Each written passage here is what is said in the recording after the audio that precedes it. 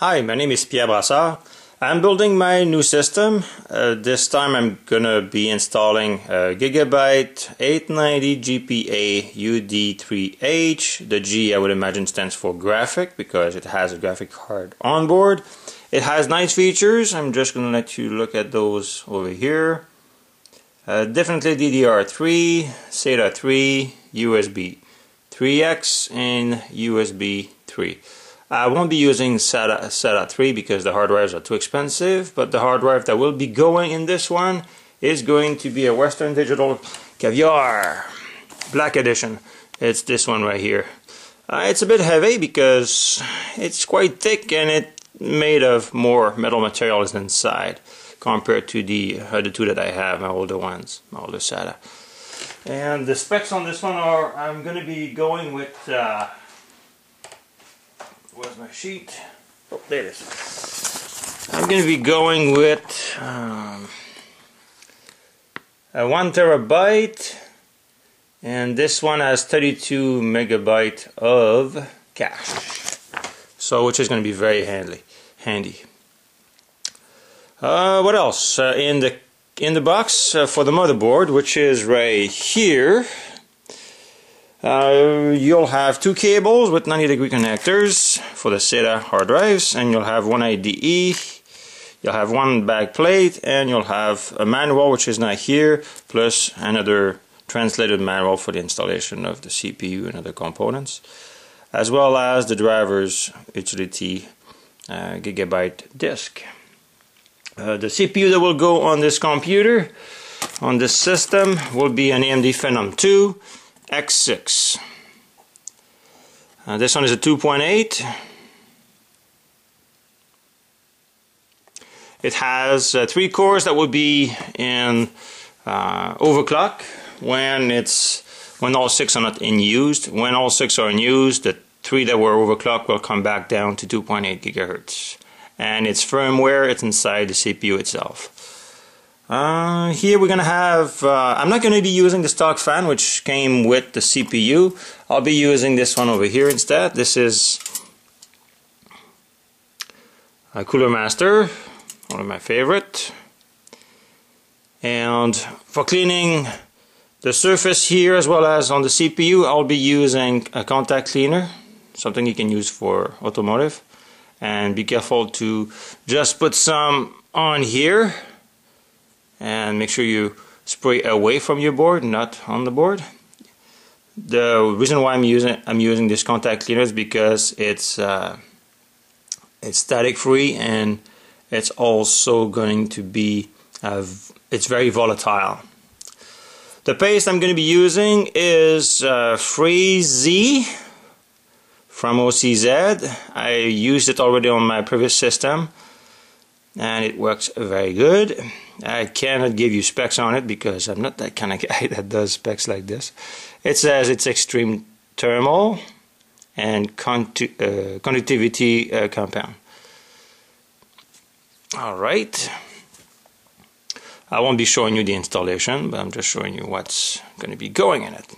What else? So for memory modules, we're going to be going with the G.Skills, where speed is.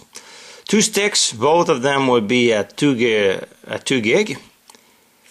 I thought that 4 gig would be the way to go, because anything more than that, the system will recognize it, but it won't use it.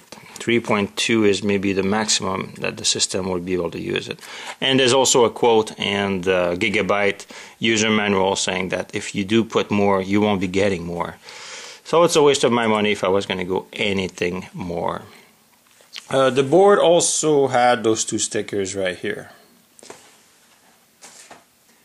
And a kind of a friendly marketing logo that was placed kind of right here.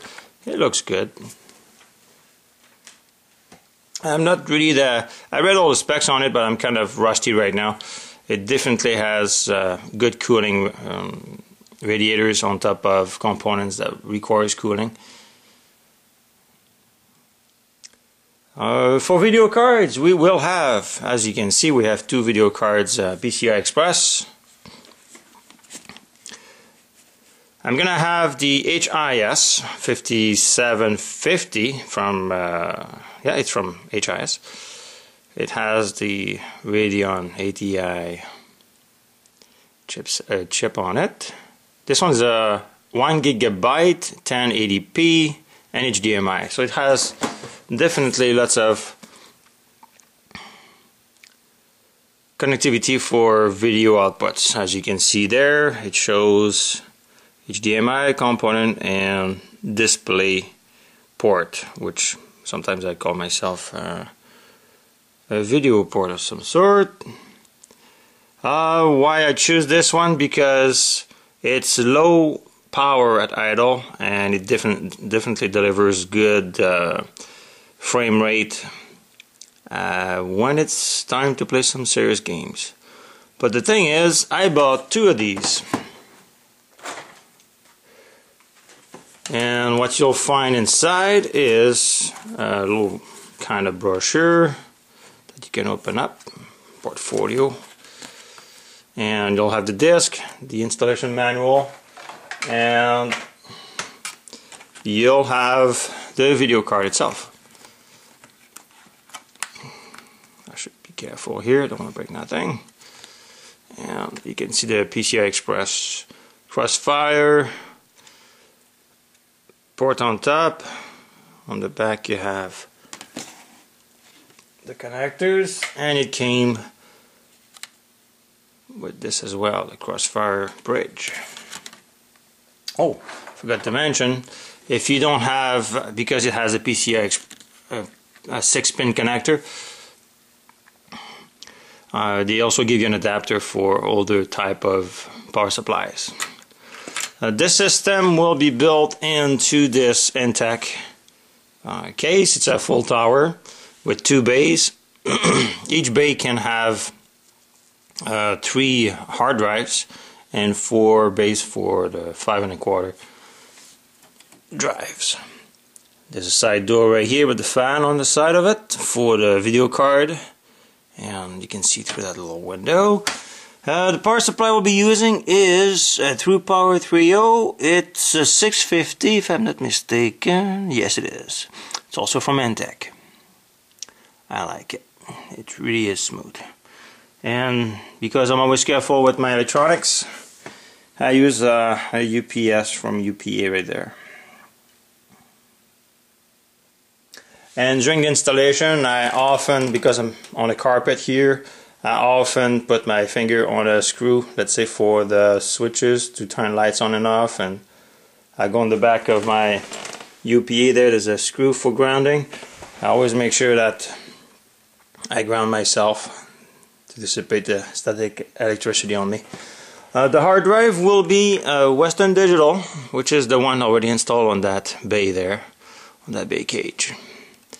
It's a 1 terabyte, it's 32 megabyte for cache, and it's a Caviar Black Edition. Can't wait to try it. It's 72 RPM, 7200 RPM, this one. I'm quite anxious to give it a try. Did I forget anything? We got video card, motherboard, CPU. Oh, operating system would be Windows 7, 32-bit, and as I discovered, if you go 64-bit, the problem is you won't be able to go on the internet and be able to try all the Java or the Silverlight software. It's not compatible with 64-bit, so it was going to be a waste of my time. Because I'm going to be doing some CADs with that computer, and 64-bit is going to allow you to use more than 4 gigabyte of memory. What else should I be mentioning? Oh, maybe you want to see the front of this computer. The 4 bays, I got 1 DVD drive on top there from LG, which works very good, and I've got that front panel for